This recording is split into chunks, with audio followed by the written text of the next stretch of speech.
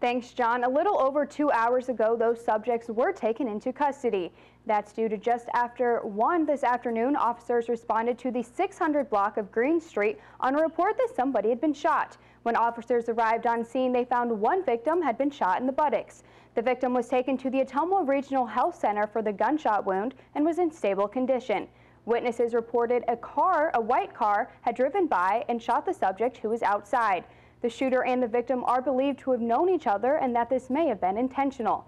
A Wapello County deputy drove the route where the car was last seen and led him to Court Street.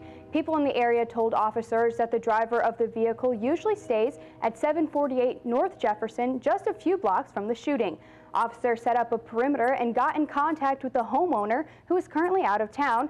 They were able to set up a meeting over the phone. Lieutenant Bell spoke with them on the phone and negotiated and was able to get them to walk out of the house.